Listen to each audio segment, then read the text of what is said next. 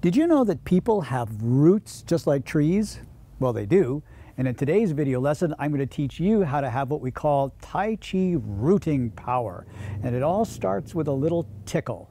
So if you want to learn to be strong like a tree, stick around.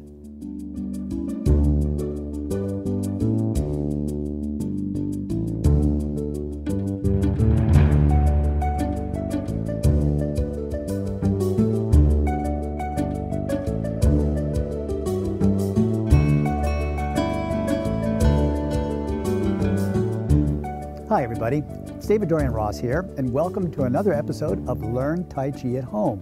It's day number 50 of 100 Days of Tai Chi, the video series where you can learn the entire 103 movements of the traditional long form of the Yang family. Now, if this is your first time here, and you're a beginner who'd like to learn to do Tai Chi at home, you can get started right now by simply clicking the subscribe button, and when the little bell icon pops up, click that as well, because then you'll be notified every time there's a new lesson and you'll never miss another episode. Now in today's video lesson, we are starting the third section of the long form with movement number 55, carrying the tiger to the mountain.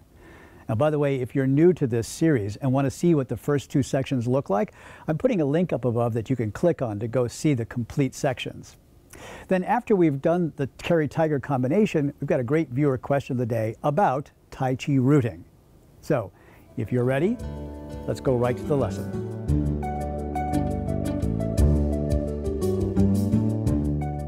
Now this is very exciting. We are officially halfway through the entire 100 Days of Tai Chi series. Today's day number 50, and we begin the third section of the long form with a movement that we've done before.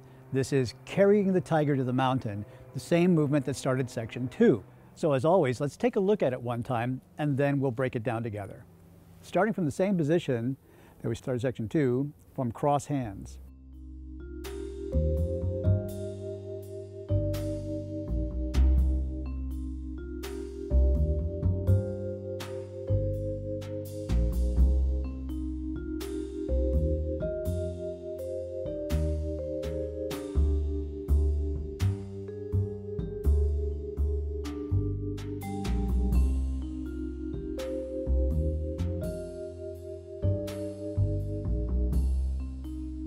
Now let's take a look at the footwork.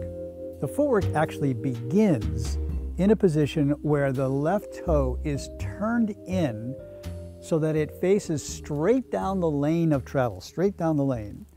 And the right foot begins to step into the corner behind you.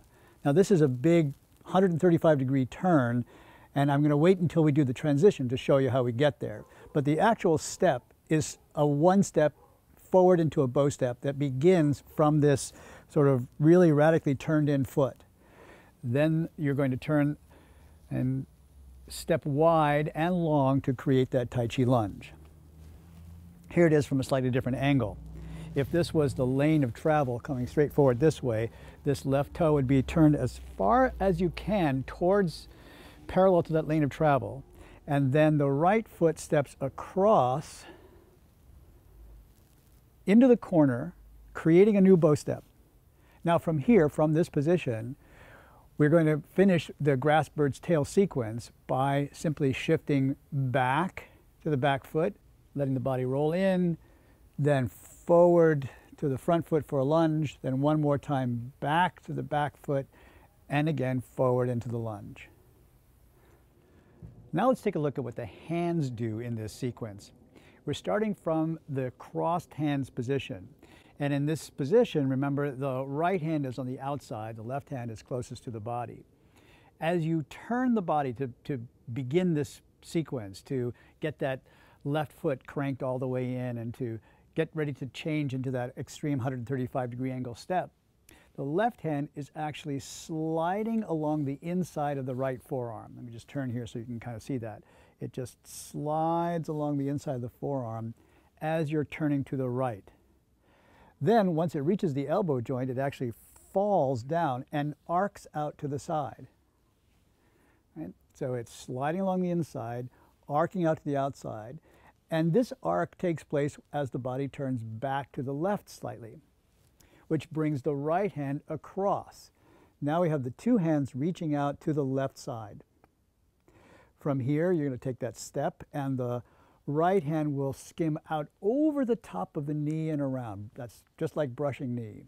The left hand melts in, the elbow melts down here and pushes forward until you have basically a brush knee and push position. The next thing that happens is that the right hand slides out past the left hand, reaching forward. And now you're in a position where the two hands are both basically palm facing palm towards each other, fingertips extending forward, but offset slightly.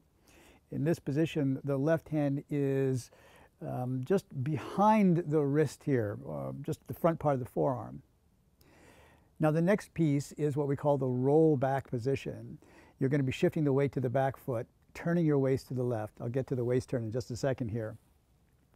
And then the two hands sort of fishtail in one direction, fishtail to the left, fishtail back to the right.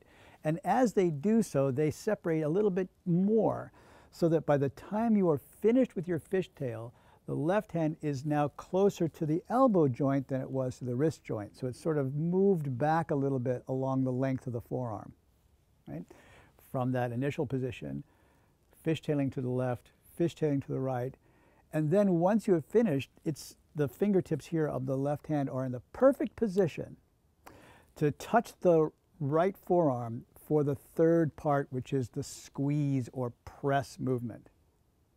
Once you have finished the squeeze or press, then the two hands slide over each other, withdraw into the chest, and then pushing forward, they lift slightly, as we said before.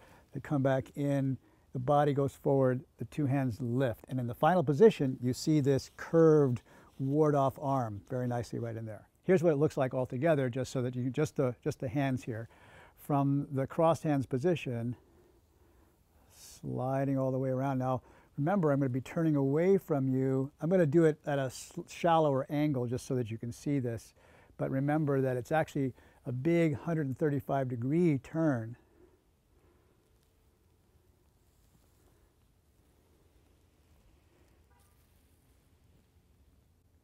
All right, very nice. That's what the hands do in this position.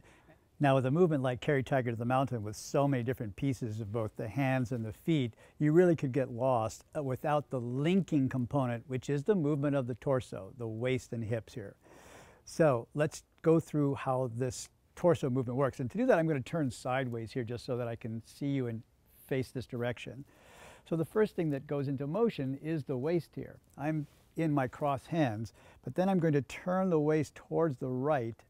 And as I do so, all the hands go into motion and this left foot cranks all the way in until it's as close as possible facing right down the lane. Then the waist turns back to the left slightly, and that will facilitate both hands going over here to the left side, just ready for that step. The hip opens enough so that I can step out into that sort of wide 135-degree angle, like if you consider where I started from to where I'm going to finish up over here. And then the waist turns even more to the right so that I rotate into my final bow step position. Now from here, now that I'm in my brush knee and basically brush knee and push position, the rest of the waist turn is on top of a stable position. I'm not going to change my bow step at all. I'm just going to sit back. So shifting my weight to the back foot, waist turns left, that's the fishtail to the left, waist turns back right, whole body comes forward, whole body comes back, and whole body goes forward again. And so that's the movement of the torso, the linking between the hands and the feet. Now the final thing that we want to see here about this movement is the transition from cross hands into the beginning of this step. And we've kind of been covering this already a little bit with the waist turn, the right foot or the left foot cranking in, almost 90 degrees, etc. But I really want to point out that there is a distinction between the beginning of the technique, the beginning of the movement, and the transition that precedes it. Specifically, end of cross hands is right here with the feet parallel and about shoulder width apart. The beginning of Carry Tiger to the Mountain is in this position with the left toe now turned 90 degrees down the lane, preparatory to the wide step out into Carry Tiger. So it's just this first piece that is the transition. So take a look at this one more time. You've finished cross hands here, then you're transitioning to here. This is the beginning posture for carry tiger to the mountain. And that's our transition from the previous movement to the new movement. There you go. Carry tiger to the mountain, the first movement in the third section of the long form.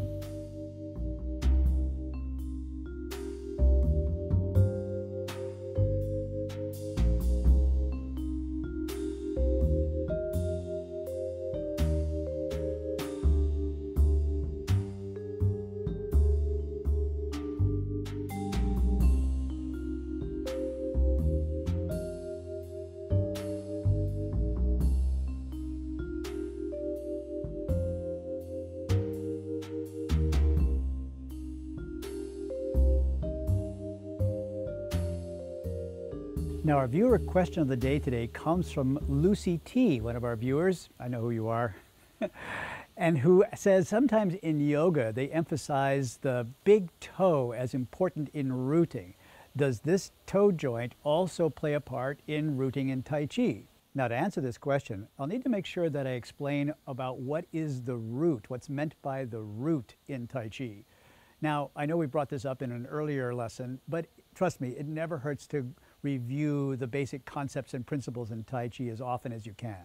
Rooting is a fundamental concept in Tai Chi. It refers to the ability to connect your energy to the energy of the earth. When you're able to do that, it makes you very strong, stable, grounded, difficult to push over, and even able to absorb the energy of an attack so that it actually makes you stronger. Now, in Tai Chi, we learn to create an energetic root structure rather than a physical one. We learn to imagine sending our chi energy down into the earth like the roots of a tree. And of course, the deeper they go, the better. And here's the thing, according to Tai Chi theory, there is a specific point on the bottom of the foot where this energy goes both out and in.